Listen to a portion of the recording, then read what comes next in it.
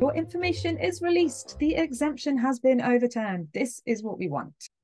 But what we might get instead is the exemption is partially overturned.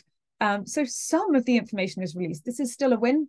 It might mean that some of the information is sensitive and can't be released, but you've still got some of it. So that is still a win. And you might be able to find out the rest of it by asking in a different way or by being specific about some things.